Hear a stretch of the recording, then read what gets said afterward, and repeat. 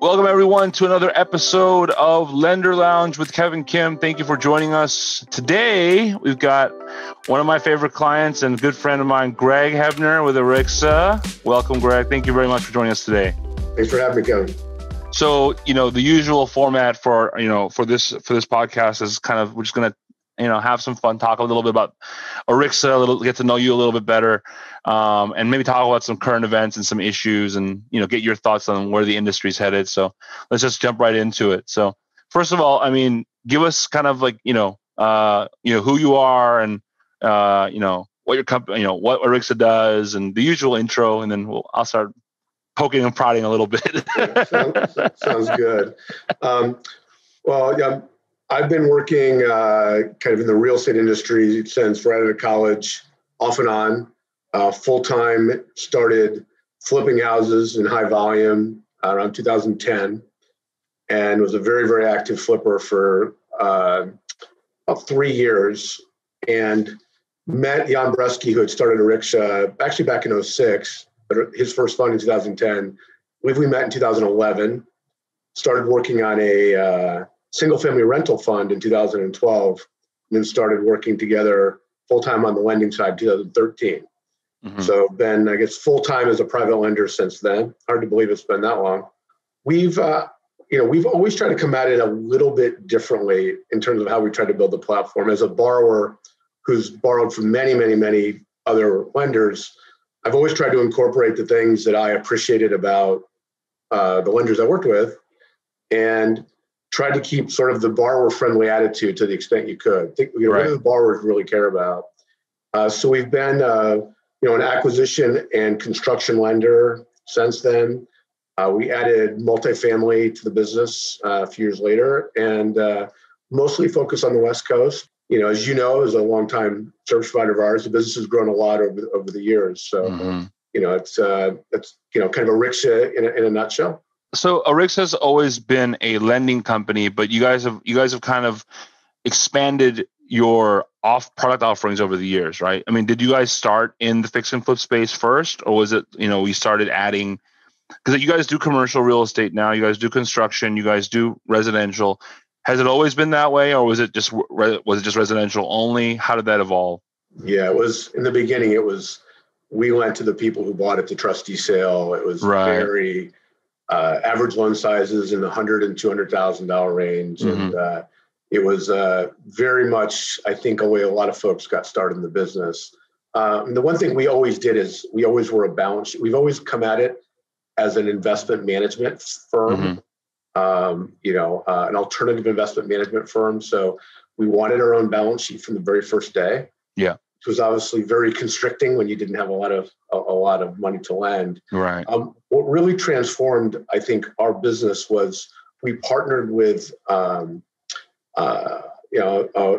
commercial real estate investor and launched another vehicle called Crosswind in 2013, which really allowed us to do larger loans, mm-hmm. Bigger construction loans. We were doing $1 to $5 million SFR mm-hmm. loans. And we're probably one of the very few companies in the space back then who could do that. Mm-hmm. And I think it really became the catalyst to be able to do a lot more.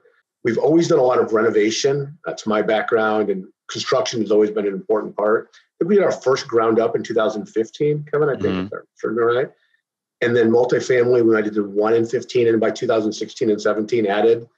And by last year, it was nearly half of our business. So we have a pretty nice mix now between multifamily and residential, with a little bit of other commercial assets, but mostly single family and multifamily. The listeners, our audience, like to learn more about kind of like how you came up as a builder first. You were in real estate right out of college, you said? So I was an accountant out of college. So calling me a builder would be a far cry because I don't know which side of the hammer is up. But I was actually, it's funny. My affinity for real estate started. I got a VA loan on the property. I was in the Marine Corps and got a mm-hmm. VA loan out of college to buy an $81,000 house in the city of Indianapolis, where my first job was. And I think I put down $2,000 and I was hooked. Mm-hmm. I was like, wait a second, I get to borrow $79,000. I'm a 22-year-old kid. It's a lot of money back then. And if it just goes up by a couple percent a year, I'm doubling my money. Right. So, as a math guy, that math worked for me very well. So I bought and sold probably 10 or 15 homes, had a bunch of rental properties, actually sold some rental properties to pay for Harvard Business School, helped to fund my tuition, and then went into corporate America for a very long time. But always, I had a small little real estate fund I had on the side, and was always in SFR, always fixing things and leasing things and renting things. And just, it felt like I'm not a very good stock market picker. I've decided over the last 20 plus years. So I could get my arms around real estate and values, and the math made sense to me, and it's always been something I've had a, great affinity to. And, it wasn't until 2010 it became like a full-time career as an investment, manager, if you will. But, a lot of 20 years prior to that, just doing it, as I could with my full-time work.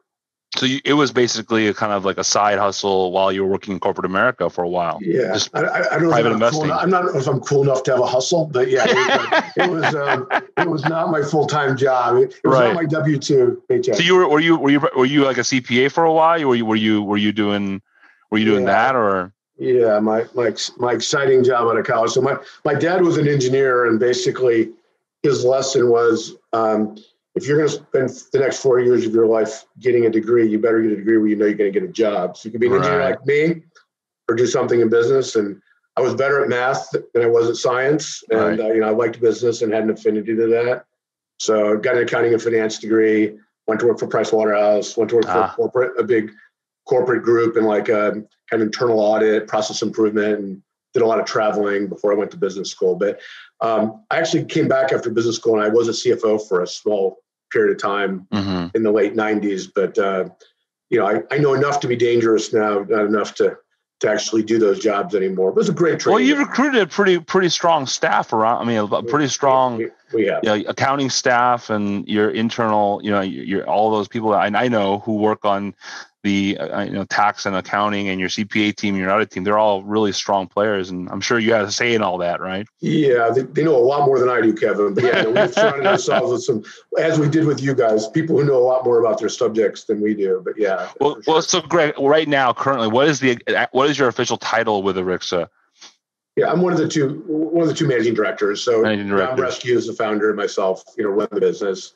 My primary focus, although we both do a little bit of everything, is really running the day-to-day lending platform. Right. Which we can talk more about what that involves. But we're involved with investors and some of the institutions we work with and capital markets. But day-to-day, you're most likely to see me with a borrower, talking to borrowers, working with the team. And I kind of describe myself a little bit like an air traffic controller. I've got lots and lots of planes to land. Yep. And we got to bring them all down and get them done on time, and make sure the ride isn't too bumpy. Right. And, and keep it going. It's it's a high volume business, a lot of transactions. Oh yeah. I mean, and especially considering you guys are a balance sheet lender, you have to do a lot more work than most of your competitors do to evaluate and maintain and also keep those borrowers happy. And let's talk about that. So describe Arixa's current structure right now, and how about how we got there. So my understanding, you mentioned Crosswind, but Arixa is a balance sheet lender. You have two funds, I believe, right? And they're using the REIT strategy. Have you always been? Has Arixa always had funds, or has there been any other strategy before? No, when Jan first started, Jan's background, he started his career at Goldman Sachs, and I think some of his mentors and advisors said, if you can build a fund and develop a track record, you can really create, a very viable, sustainable enterprise. So he's always been track record focused in terms of the investments we've made. If you wanted to go pull our track record, you can see the first loan he did in March of 2010. Right. I think we've done couple thousand since then, but every single loan, the track record is there. It's documented for the world to see. And that's been very much part of his message since the beginning. We run one fund that is not a REIT. Actually, it's an unlevered fund.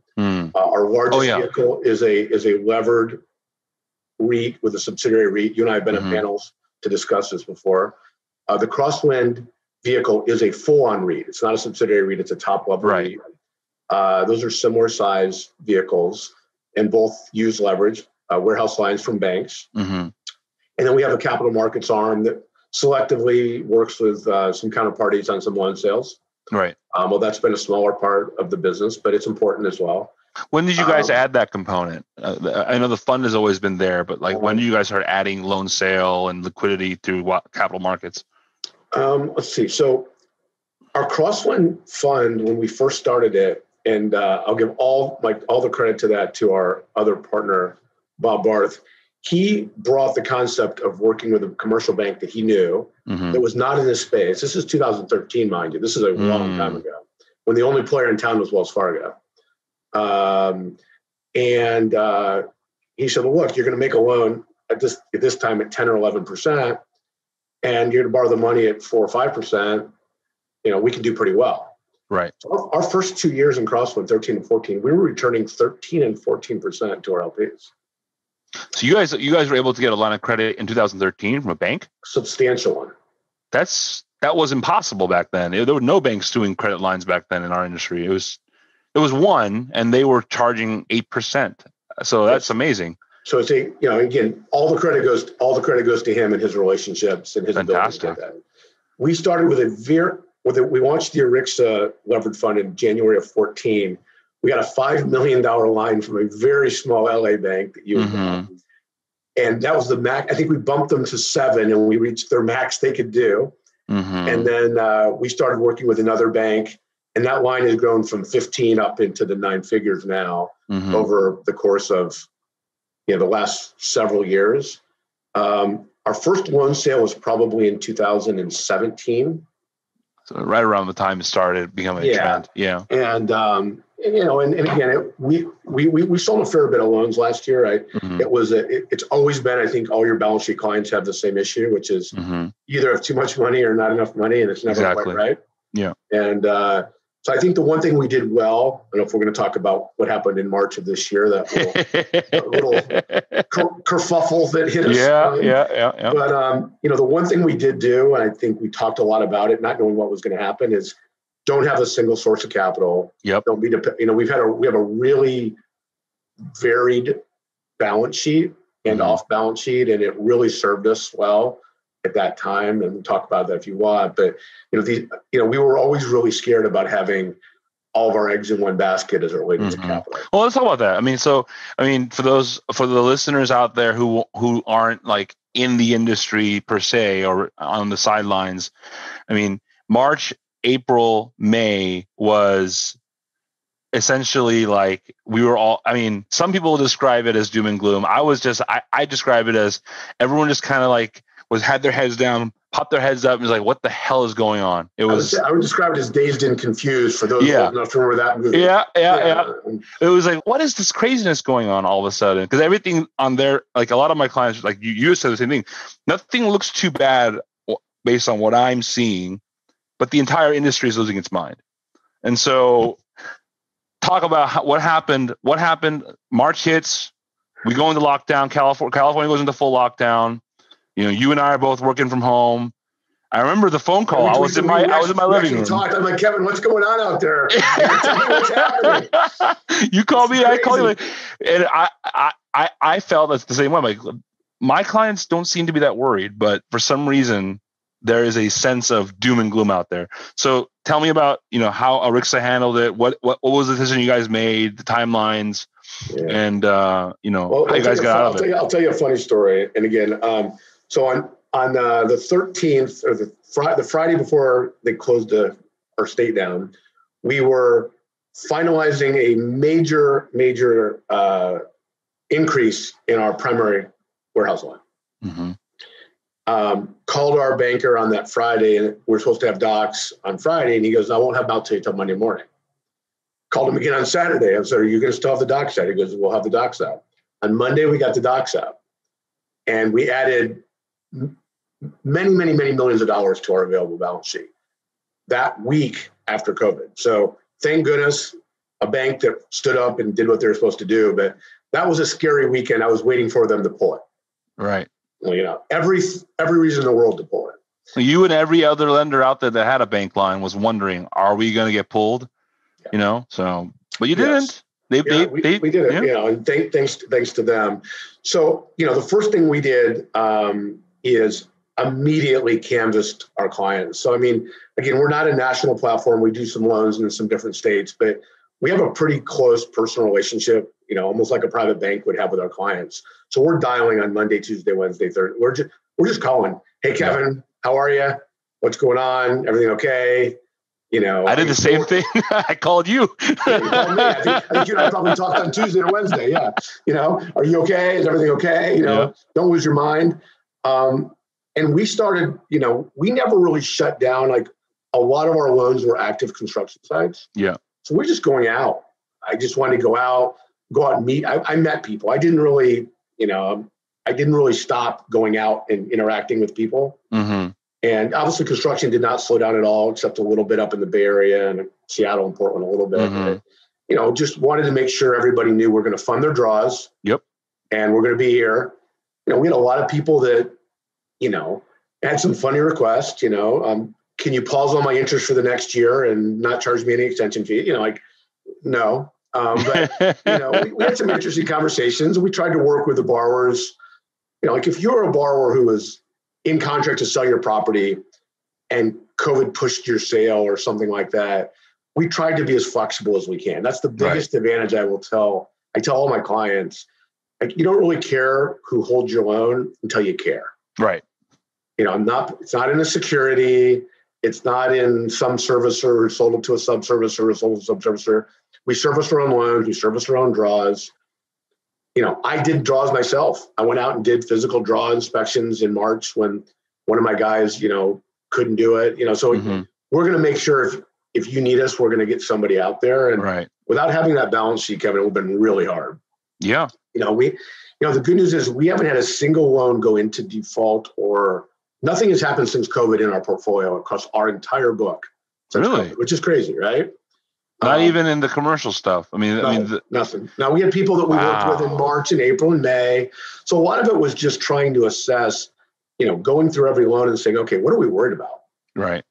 And we met every commitment we made prior to March 15th, but we didn't do any loans for a few weeks. We really that makes tried sense. to figure out, we had some redemption requests from investors, which a lot of them actually ended up after time pulling the redemptions. Once they saw that the world did not implode. Right. I'm sure you saw that across your clients. Yeah. And then gradually started opening up the door again. And when was that? When did you guys make the realization? Okay, it's time to stop with the whole. Yeah. Jan. I think he was probably a little later than I was in terms of that. But we turned away some loan requests that if were as good as I was joking to some of my clients. It's like it's 2013 and 14 again. Mm-hmm. Pricing was a lot of people, double digits, right? Yeah. Yeah. I never tried to do that to people, but the leverage, we definitely cut leverage for a while. Yeah. But it was like, it was 2014 pricing. Yeah. All of a sudden, but so we did a few loans to repeat clients at a little lower leverage. Yeah. I didn't charge them more money. It just didn't feel right. That's great. To do that. Yeah. But that's great. But I said, hey, I can't go to this leverage attachment. Let's go to this one. Right. And I think late June, and there was a lot of demand. And then, July was a normal month. August was a great month. And it's kind of gone back. And I'm sure a lot of your clients, January and February were amazing months. Oh, yeah. Like 2020 is going to be a kick-ass year. Oh, yeah.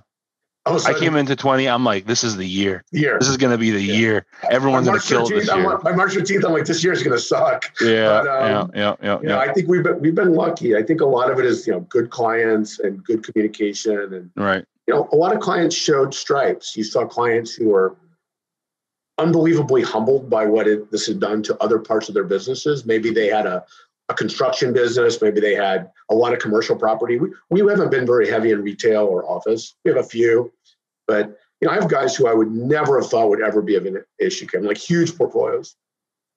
Like Greg, I collected 15% of my retail rent this month. Right. I'm $250,000 short of my normal monthly cash flow. Let me ask you a question about that, because you have these relationships with the owners and the developers, and my understanding has been the biggest impact has been actually not the small business retail, but the big box retail. They're like basically saying, like Best Buy is basically saying, no, we're not paying rent. Yeah, I think it's across the board, Kevin. I mean, I've got one loan down in San Diego. The guy's got a Mexican restaurant and a bar. Oh, really? What do you do? It's true. I mean, it's like, I think the strip mall owners have had it bad too. If you just think about businesses that are walk-in service businesses, those have been true. hit. Brick and mortar retail, any kind of brick and mortar retail is tough right now. But imagine offices that are coming up on, renewals. Yeah. Or earn revenue through other things like parking, and it's pretty tough out there. I mean, we don't do hotels, thank goodness. Yeah. I think that's been as hard hit as anything. Of course. The hospitality industry. We have one in downtown LA where it's got a mix of office and retail. But I think the retail was like, I won't get this right, but like a coffee shop, a gym, and a juice bar. And they signed all these leases, and then nobody wanted to move in. Right. I think they've now subsequently have, but my sponsor's like, okay, wait a second, that wasn't my business plan. I signed all these leases, I'm ready to bring everybody in, and nobody could actually come in. So I don't know if we're going to talk about how the SFR market has been performing, but we're probably better lucky than good as it relates to the asset classes we've been in, just because they've been. We'll talk about that. So what was the so before right before all this happened, right? What was the kind of the ratio? What percent were you in SFR versus commercial, that kind of stuff? Because that's something that a lot of people don't think about. Like, how do I balance my prop portfolio if I'm going to be doing, multiple types of, loan classes? Well, so obviously our commercial loans are much bigger than our SFR loans. Sure. Our average loan size is probably surprising to a lot of people. It's well above $2 million. Right. Our average loan. So that could be a $10 million multifamily. That could also be a $10 million single family. Yeah. And we still do $100,000 loans, $200,000, $300,000 loans too. But we're not the high volume shop. We're not the shop doing 150 loans a month. That's just not our business. So last year, on a dollar volume basis, we were pretty close to 50-50. Most of our sponsors starting in March just shut down. I'm not buying anything else. I'm not refinancing anything. I got to make sure I can collect some rent. So we had a number of loans. I think the scariest part for us in March and April, I'm sure most of your clients, we have a pretty steady, I don't get it perfect, but I know what my payoffs are going to be pretty much, right? Right. So I'm going to get X million of dollars or tens of millions of dollars in payoffs. All of a sudden, there was none. Like nothing paid off in April. Like literally nothing. So, okay, is this a 1 month thing? Is this a 2 month thing? Is this a year thing? So a lot of our caution was, we had to make sure we can fund all of our draws. We have to keep every commitment. Right. So I think that was our biggest caution flag was, when are the payoffs going to start again? They really didn't start in earnest until June. A couple trickled in May. But then all of a sudden, July, anything on the market moved. Yeah. So this year, I will say that our origination volume is probably 80-20 SFR. And most of the multifamily is bridge. We're not getting a lot of the, last year it would have been, you buy an older building, you relocate tenants, you fix it up, and you re-tenant it. Yeah. Most of our sponsors kind of took a break this summer. They wanted to see what's going to happen with the election. They wanted to see what's going to happen with evictions, which in, California and some of these Pacific Northwest states, there's a lot of state mandates coming out, as you know. It's not an easy circumstance for them to operate in. What I will say is rent collections, which were down in April and May, are back up to pre-COVID levels for most of our clients, which again doesn't make a lot of sense. No, it doesn't. We're not in the high-end space. We're not doing downtown LA, right? Amenity buildings. And we're also not in the, kind of the really low rent. So we're kind of working class. Yeah. And I think a lot of those folks have been able to cobble together their rent.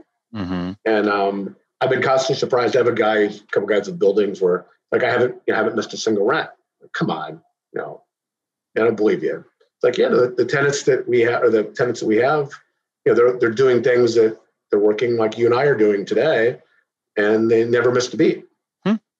So it's just been a lot of things that if you and I would have talked about what would happen if we shut down the economy, I don't think we would have expected to see some of the things. Well, we all expected like multifamily to suffer in May and April. May, I was expecting a lot of the rental market and the SFR rental market and the multifamily market to suffer significantly. And come end of May, we started realizing, wait a minute, this is 100% impacting commercial real estate only. SFR is not skipping a beat. Multifamily is not skipping a beat. Everyone seems to be able to make their rent payments. Some people were like, yeah, it's a stimulus. I'm like, but that was like $1,200. It doesn't make a difference. Not in your $3,000 a month rent. Exactly. We're in LA. Yeah. Month rent here it's expensive. So I think, I think a lot of people found a way to make it work. I think you're right. One, I also think that I've also started to see now there's been some transactions and a lot more refis. Multifamily values haven't fallen. Yes. So that's the other thing. I thought you'd see a 10 or 15% decrease, but with interest rates so low, cap rates have continued to stay super low. Yeah. And for the most part, I'm seeing some appraisals more and more that are coming in. They're at or above our pro forma values pre-COVID. Yeah.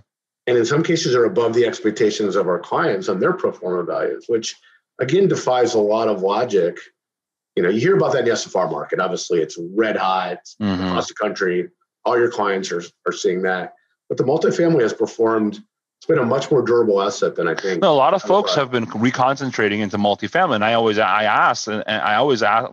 kind of left myself scratching my head because it ultimately boils down to what you said. Cost of money is so low on the refi and on, it's just, and the agency loans are still there and everything's still available.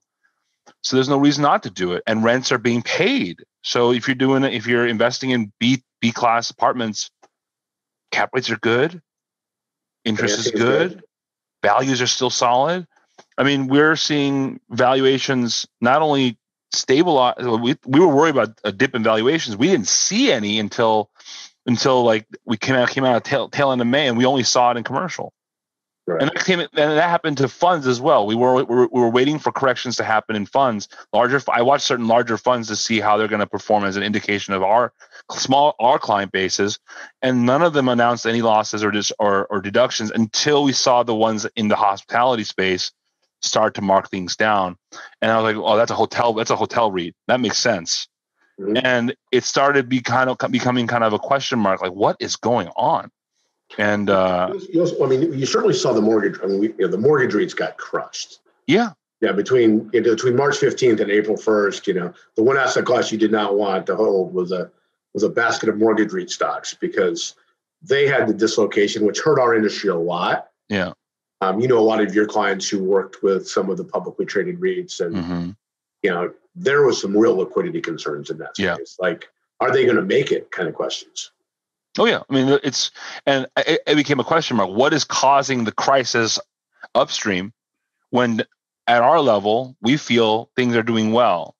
And personally, I kind of put the fault at the foot of the repo lines, but a lot of bad repo lines out there. But I mean, it could also be the way they're invested, the way they're levered, the amount of leverage they have.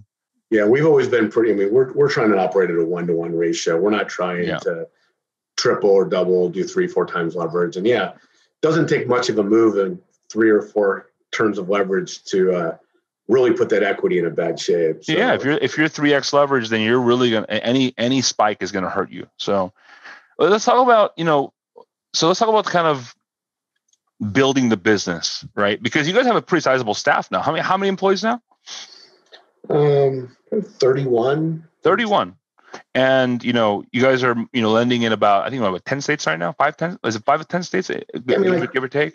Yeah, we've got loans probably in about 10 states, but, really operating, probably I would say 3 that you would see us. 3 core markets. Right. They're active. Yeah. Right. And big name in LA. I mean, everyone knows Arixa in LA and Orange County as well. And, even in the Northwest, some of my local lender clients have mentioned you guys doing very well up there. So, but having the amount that you guys have under management and pure balance sheet, tell me about the kind of the hiring process. Like, who are some of the key hires you guys had over the years?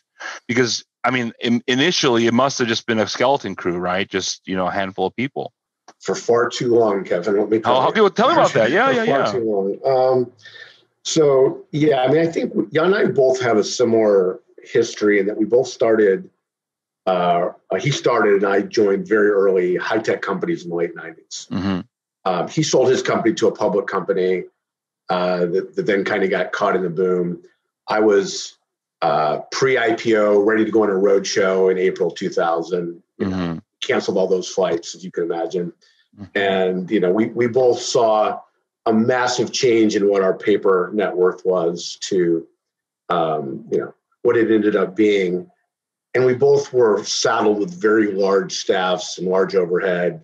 In my case, big name venture capital firms that wanted, it was go big or go home. Right. And he and I both, as we got older, neither of us wanted to go through that. So we probably, in retrospect, hired too slow. We underinvested in the platform because we wanted to make money every single month we were in the business, and we have never had an unprofitable month. So as we started to staff, I think our MO was hire as many Swiss Army knives as we can. People who could do a lot of different things. Right. And some of our longest standing employees now, and you've met some of them, they might have started in an admin role or a processor role and have moved around to credit or origination even, or, other roles. And, they really learned the system and how we do things. And we do things pretty differently, as you know. We've hired, senior people in operations and, obviously finance staff and legal staff and those. But, we were a pretty large company with a staff of 15. Yeah. And, I think, now we've got some newer hires that a couple that we haven't even announced yet, or just very recent. I think now as we look at the business, I think COVID has taught us maybe where some of the gaps were. I don't know if you guys have seen that in your business, but, things have, I wish I had somebody who could do that, or, maybe making some changes to the organization. So that's been more of the focus over the last few months. Obviously everybody we hire on the originations side is it's the key. We're not big marketers. I mean, I wish we had your marketing acumen. You guys do fantastic things. Oh, thank you. It's all marketing team. None of my. I'm not assuming that the top attorneys at Jurassic are marketing. We don't know anything. Our marketing team is top notch, though. They're fantastic. But we've tended to be, we're pretty quiet, as you know. I mean, we depend on our loan origination staff to forge relationships, build ties, right? Get referrals. It's a very much of an organic growth. So, each of those people on the origination team have been huge parts of our business. Our originators carry a very large book. Of those 30 people, we have very few people that actually do loan origination. It's probably a shockingly low number to your listeners relative to, a lot of the companies that are our size. So we expect a lot out of each person. So each of them have been really critical hires. Some really strong people in credit, great closing team, and more what we started to do. And, we've actually been hiring some people from some of who have left, not poaching by any means, but have left some of the better lenders in town, if for whatever reason. And, I think that institutional knowledge of some of the shops that we have a lot of respect for have been great additions to our team. Nice. And, look, we're all doing the same thing. We're just doing it a little bit different way. But, right.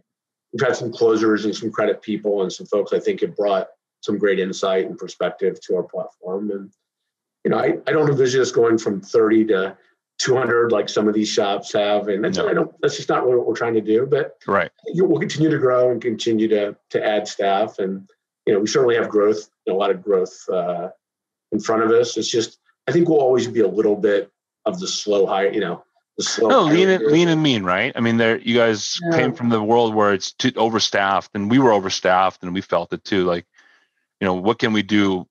How can we do more with less? As COVID came around, and the technology has really lent itself to that. I mean, I was running a large servicing business before during the financial crisis, and I watched people who had been at companies for 20 and 30 years in the mortgage business, begging me for a job as a call center rep. Yeah. Just as the only job they could get, in the industry in 2008 and 2009. And our industry has been, has a horrible reputation for staffing correctly. We either hire too fast or hire too slow. Yeah. But it's really a difficult balance. So I think we want to build it organically. I think this. We don't have a an institutional owner or a private equity owner. So we're one of the larger, maybe, we're the larger independent platforms. So, it's really up to us in terms of the growth we want and the culture we want. And, right. And from a platform standpoint, I always talk about you guys as kind of an example, because you guys have taken it very, you built the company organically, but you also have, you don't have someone, you have people who, you and Jan can both do both sides of the business, but you're concentrating, highest and best use almost, right? You have the deal flow and originations, and you're managing the operations, and there's a lot of necessity for that. And we see a lot of operators think about how do I grow my business, and also how do I build my team so we can concentrate and grow? Because a lot of them, I still have a lot of clients that either they're too small or they have too many staff, but they don't have people who are at the executive level helping them actually move the ship forward. And talk about that. I know you and Jan, you've been thinking of another partner. Were there any other kind of senior level hires that really helped move the ship forward, or move the ball forward over the years? Sure. Yeah. We hired, we hired Doug, who came from Patch of Land. He's been a key part of our operational team. We hired, our head of capital markets, investor relations. He came from PennyMac. Dan, we brought on, good general counsel. Strong accounting and finance team.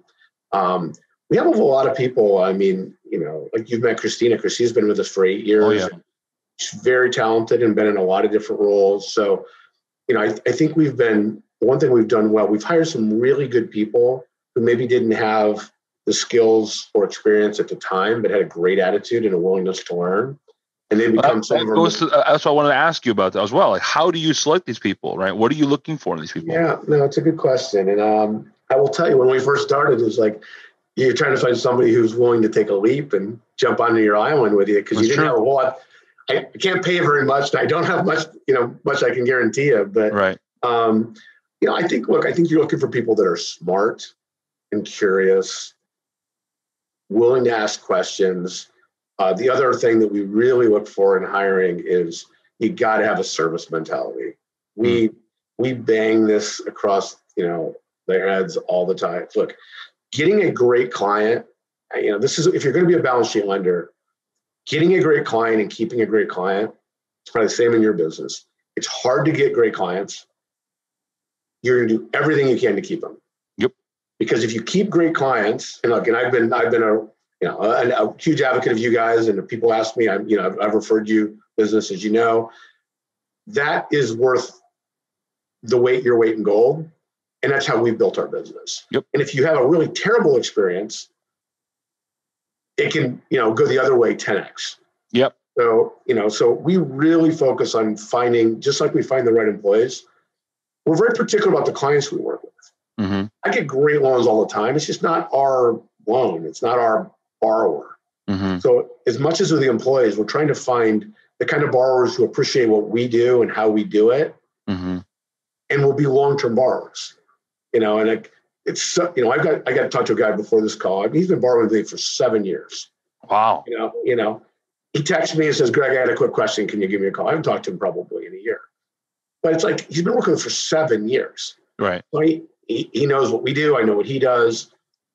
5-minute question, but he feels like he got some love. Right. And I talked to him forever. So that you can build a great service business. I'm sure you guys are the same way. Yeah. Law firms and lending and balance sheet lending businesses, at least, are very similar. It's a service business, book of business oriented. If you keep your clients happy, they will come back. They're a great business. Well, and I think this. We do our own draws and we do our own servicing. Yeah. We're one of the only guys who do that. There's a couple other, Steve, who you talked to before, he does as well. Yeah. I don't want anybody else interacting with my client ever. Right. Controlling the interaction. I want to control every interaction. Yeah. If that interaction is not up to your expectations, I want you to tell me about it. If you didn't get the service, the response, the answers, Jan or I will take a call, or one of our other senior people will take a call. It's just, we expect that service interaction No, it's not always between a lender and a borrower. It's not always a kumbaya, right? I mean, you might have to deal with issues, but I want you to deal with it in a way that still maintains the professionalism of a high quality institution. We really tried to raise the bar in how those interactions happen. So would you say that that's kind of like a core value of the company when it comes to service oriented? The exceptional service, white glove service. We have an award we award to our employees for who provided exceptional service voted on by the employees. It really is something that we celebrate and talk about. And that's great. When we have something that goes the other way, we talk about that too. I mean, that's a learning experience. Right. But that's a really important part of what we do. And, if I lose a client that I really want, I mean, I take it personally. Yeah. And it stings because you work so hard to build that, not only culture, but, that relationship. So, I mean, and it can go sideways with just one bad interaction. Right? It isn't you or me. It could be somebody in your staff. It could be your administrative assistant. It could be So it's got to go from top to bottom, I think, if you're trying to build that kind of culture. 100%. So, I mean, right now with 30 employees and, you guys are, I mean, not only stabilized, but you guys are growing, LA markets and Northwestern markets have stabilized. Things are looking up. Let's talk about where we're going.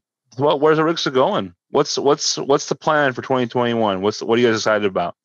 So we are going to announce, we're going to have an institutional separately managed account in 2021. A pretty high profile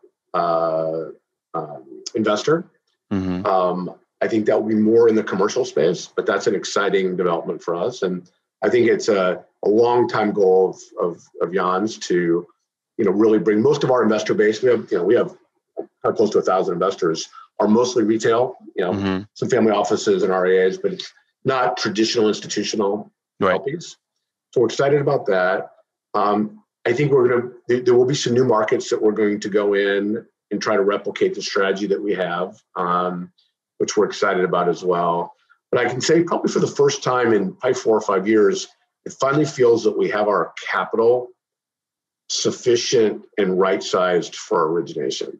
I've spent many, many years kind of chasing my tail, or we've been chasing our tail, where, you have more origination demand and interest than you have the ability to capitalize.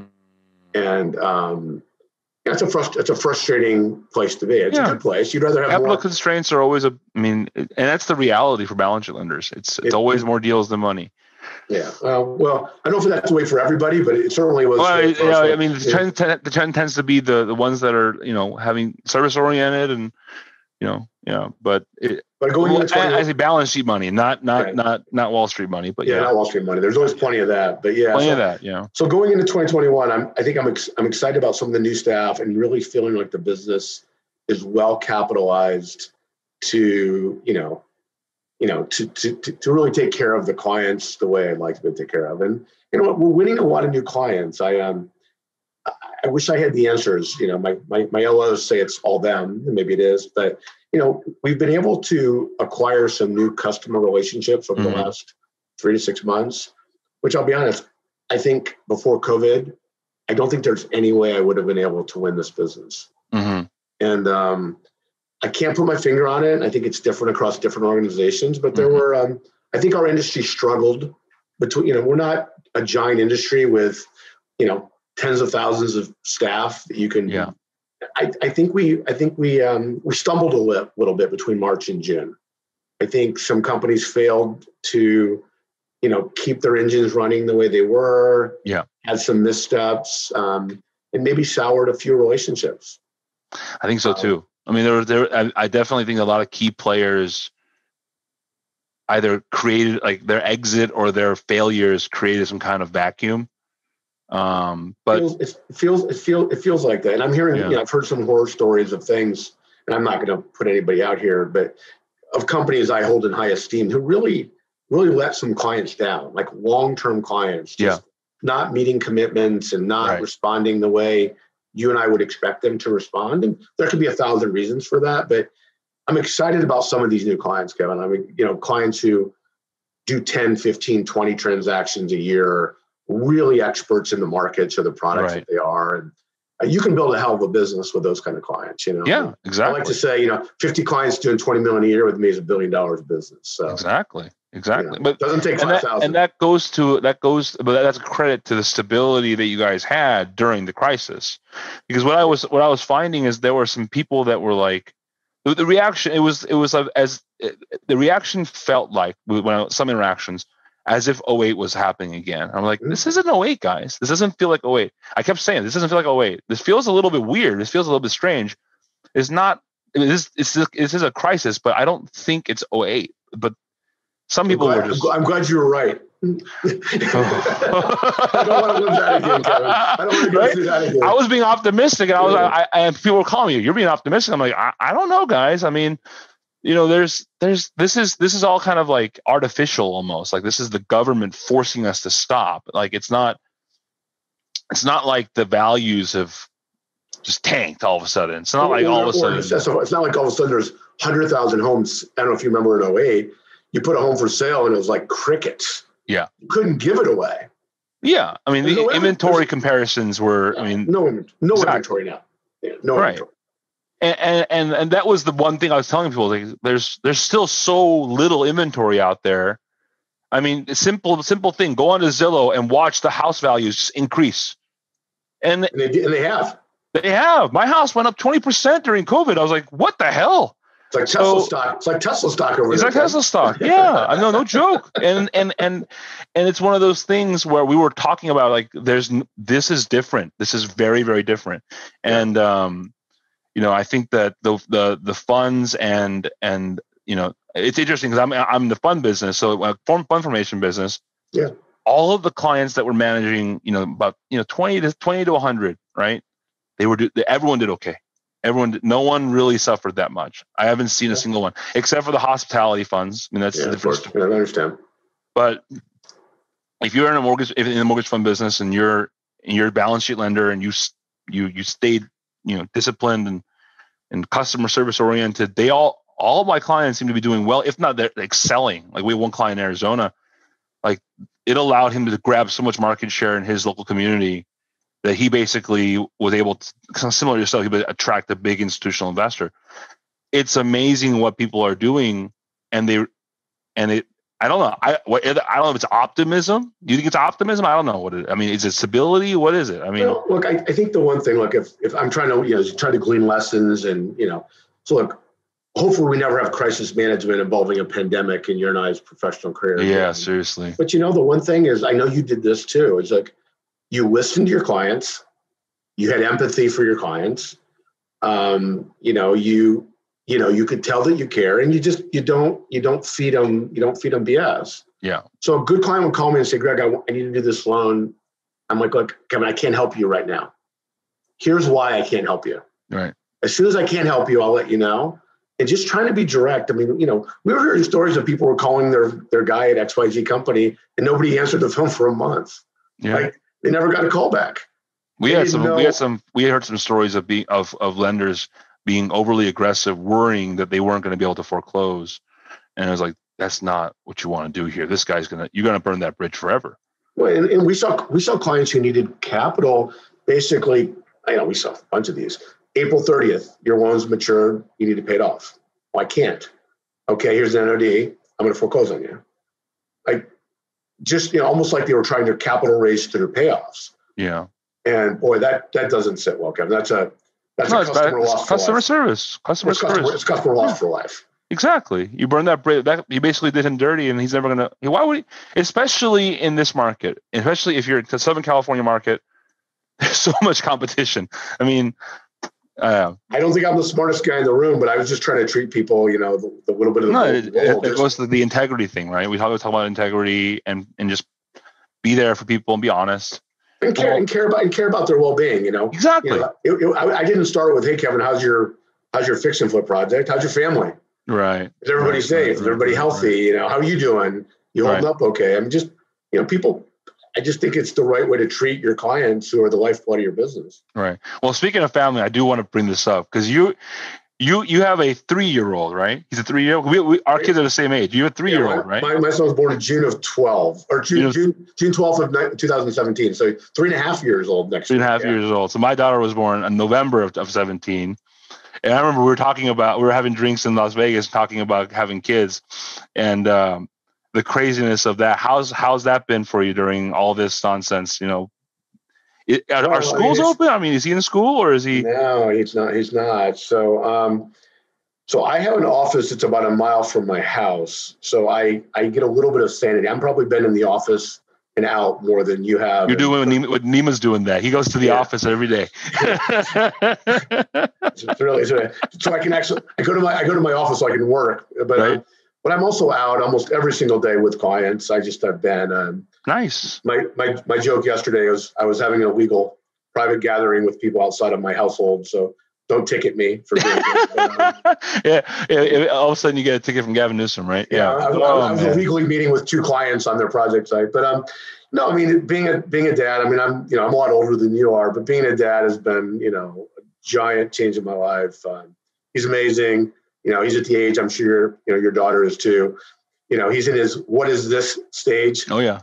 Daddy, what is this? Daddy, what is this? Daddy, what is this? Daddy, what is this? And, just learning, he's learning like a sponge, and it's been a lot of fun as a little boy. And, I mean, I just wanted to be able to interact with kids again. I'm sure you're the same way with your daughter, and just, I wish you had more of that to do right now. So that's the biggest. You can't go out and do anything. Like you can't, like they opened a playground near me, and I was like, thank you God, because like, what am I gonna do in the house? I had to buy like a swing set to put in my house because I have a trampoline in mine. Yeah, because what else? What can you do? So yeah. Well, he won't wear. My son will not wear his mask. He will not. I don't know if it took me about 3 months to get her to wear a mask. Oh, he will not do it. So it's like we were I actually took him over for the Apple conference, a couple weeks ago, and it's like, he's a big boy, so I'm like, I'm going to run him through the casino because he won't put a mask on. I'm like, what are they going to do?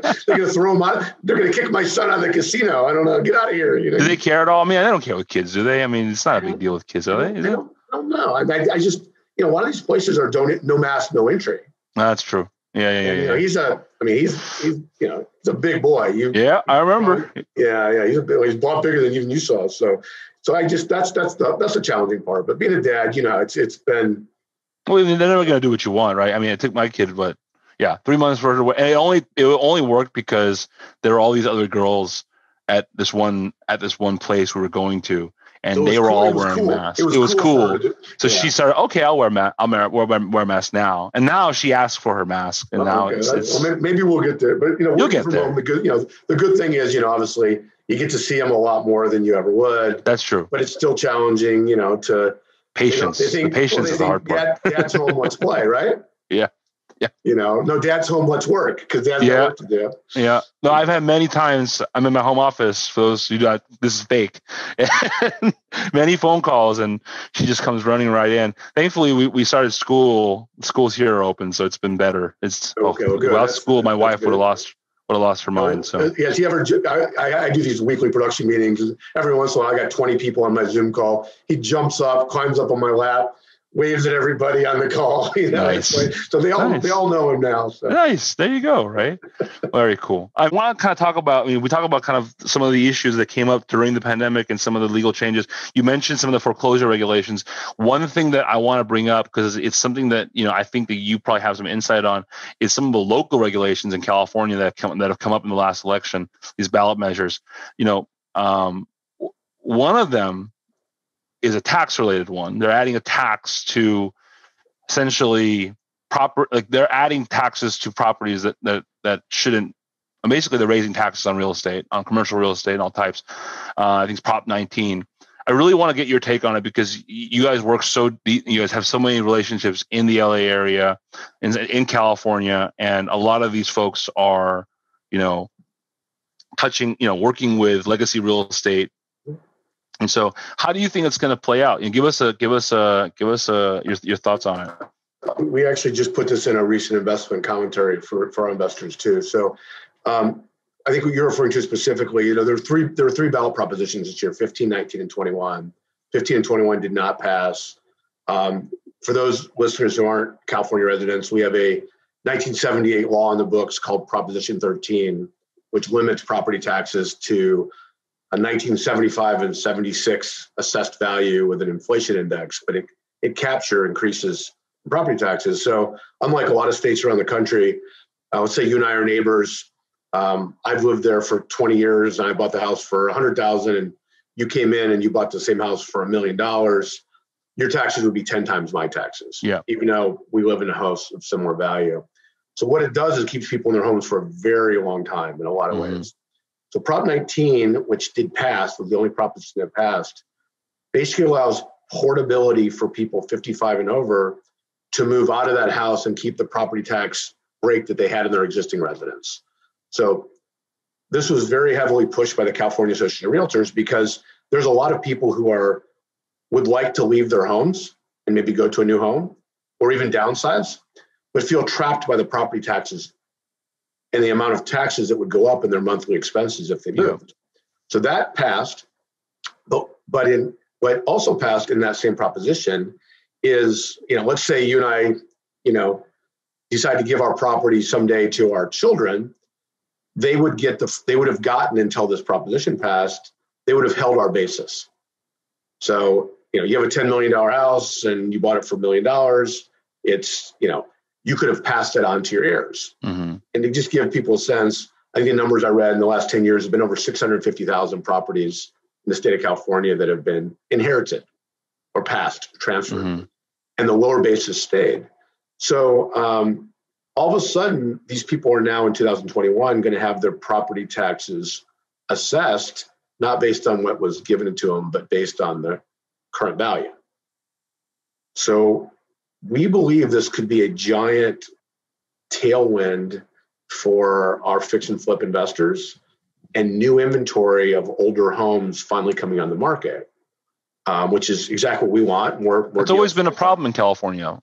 Well, aging inventory becoming part of the inventory out there for builders.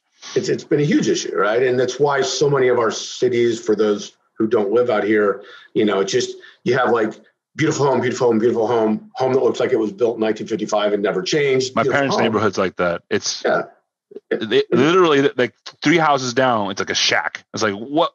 Right. Well, and again, if what you're seeing, there's a lot of funny stories. I think they called it the Big Lebowski because there's Jeff Bridges had a house in Malibu that he inherited, and the funny story about that one. But yeah, you could have a property that you're collecting huge rent on that you have no property taxes on. Yeah. So the question is, do you now, as an inherited homeowner in a second home, third home, whatever it might be, does that make sense for you to keep it? Or does that shack suddenly go to the market? One of our clients buys it, turns it into the other beautiful house, like the other three, and creates additional inventory and new inventory. So, and this only applies to residential, or does it apply to everything else? Just that so far. So, we'll see how it plays itself out. I just think if you really go through the math of what this looks like, we think there could be a really interesting push of inventory when that math starts to come to these property owners who have inherited appreciated property. And we hope, look, that's the beauty about our cities here, San Diego, San Francisco, Orange County. It's just old stock. Yeah. Not everyone in Orange County. You guys have some newer cities down there. But still, you get a lot of aging inventory out here. Even in the new cities, it's old neighborhoods, and they have to figure out what to do with them. Yeah, and that's what our clients do. So I think Prop 19 will get a lot more information about it. I don't think people look at Prop 19 like maybe you and I would look at it. I mean, I'm thinking about it not for 55-year-old and older being able to be portable. I'm thinking about inventory. Right. Creating opportunities. I mean, critics of the bill were basically talking about it as a wealth tax or an inheritance tax or something like that. But, it incentivizes releasing the real estate to the marketplace. So, that's one thing that's good, so. It is one good. It is an inheritance tax. There's no question. But I do think for what we have, and I mean, California, it's been very well documented. We have a giant inventory, giant supply shortage. We need more homes. Young families like your family, they need homes. Yeah. And our clients need to be there to help provide that inventory. So I really do hope it unleashes, we can absorb hundreds of thousands of properties in the next 3 to 5 years if they want to bring them out without even missing a beat. I mean, that's been the challenge is that, they're building new communities, but they're too expensive, right? Or they're building, or not where you want to be. I don't know about you. I mean, there's something about living in a neighborhood with a sidewalk and people that have lived there and, as opposed to like going 25 miles away into a greenfield subdivision. They're doing that here where I live in Brea. They're building in the old oil fields, and it's literally in the mountains. You're surrounded by those grasshopper things. Yeah. And it's just like, it's not really Brea. You're not really in a community. We live right now, downtown Brea, and I couldn't imagine living up in the hills like that. And it's a brand new division. You want to be in a neighborhood, you want the charm, so I'm excited to see what happen. And this is all through California. This is, to Sacramento to San Diego, and it's not it's a statewide. It's a big problem in the Bay too. You have a lot of aging inventory in the Alameda County area, a lot of old properties in Sacramento. So I mean, it's San Diego, San Diego too. Escondido, Yeah. Well, that's great. Actually, I one of the insights that I wanted to get on that was because I viewed it from a tax standpoint, and I'm always like, wait, how does this impact my clients from a tax standpoint? But you made a good point. It releases more inventory into the marketplace, so it incentivizes the sale of real estate. So, which also helps the property values for all the other people around there, right? So, So talking about you said the impact on long term. So let's talk about where the industry. I want to get out a crystal ball as we close this great interview. And you've been in the industry long enough to know this real estate is cyclical. The pandemic did not necessarily negatively impact values that much. So where's our industry going? Where are we going next year? What do you see? Well, look, I think the one thing you and I have both seen in the last 3 or 4 years is, look, there's consolidation happening. Yeah. There are big shops. Finance of America, Blackstone got a publicly traded SPAC. So you now got a publicly traded company that does what we do. Corvest, it's a great company. 5 Arch, great company, both acquired by a publicly traded Redwood. You and I both know folks that are trying to roll up platforms and purchase companies. Obviously, Genesis was purchased by Goldman Sachs. Anchor is owned by Wafra. So you've got very, very large institutional players, and some of these platforms are backed by very large institutional players. None of them strike me as being low on ambition. So I think you're going to see a pretty steady dose of consolidation. Well, that's what we were hoping for. That's what we're expecting this year. Not hoping for. This year. Nobody did anything this year, really. But you saw Broadmark have a public REIT. It's been quite successful. Yeah. So I think on all accounts, and obviously they got hurt in March, but they've rebounded nicely. So I think consolidation and scale and again, as the capital markets get more and more sophisticated, more and more commoditization of what the programs and products look like, that I think if you and I looked at what people were offering in February, if we said send me your term sheet, they all would have looked the same. Yeah. Everybody was providing the exact same product and pricing and leverage. And so it feels like we're moving down a path of scale, commoditization, institutionalization, if that's even a word, of this being a really important part of the alternative investment universe. You're seeing Apollo, Athene, giant players who have, massive fixed income portfolios, KKR, who's behind Turak. These are some of the most sophisticated investors in the globe. And they've honed in on our strategy. Yep. They like it. They're making investments. They're building platforms, investing in platforms. So that momentum seems to me like we're almost like where the SFR rental space was maybe 5 years ago, 6 years ago, when you first started to hear about Invitation Homes and American Homes for Rent. Now these are massive companies, right? Very, very large value creation. Feels like our industry is getting some of that, maybe pixie dust sprinkled on us. If I was to maybe draw the comparison. Yeah. I just hope that we don't end up in what I kind of call like the the standardization that you saw in the conventional market, and like, you know, the domination of, you know, agency and kind of everything being designed to revolve around that. I just hope, I like the fact that our industry is kind of fractured still. Well, actually, I think it's still pretty fractured.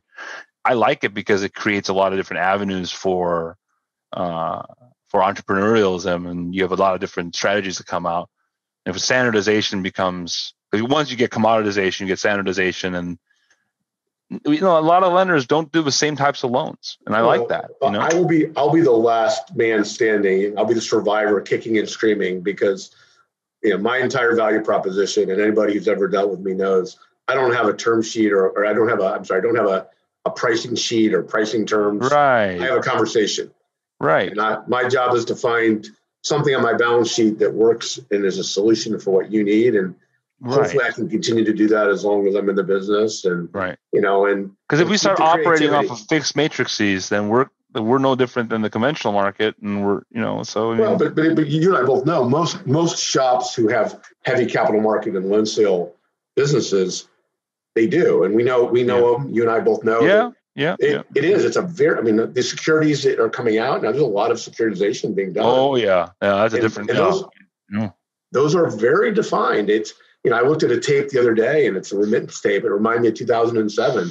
I got FICO bands, and I've got this band and that band. And that's true. It was 2007. It was like a sub. I don't want to call it this. It was like a subprime securitization table. No, it is. It was exactly the same, and it's our industry's product, like fix and flip. And, exactly. So I don't want to be that. You know, the fun of this industry for me, and anybody who knows me, I love the structure.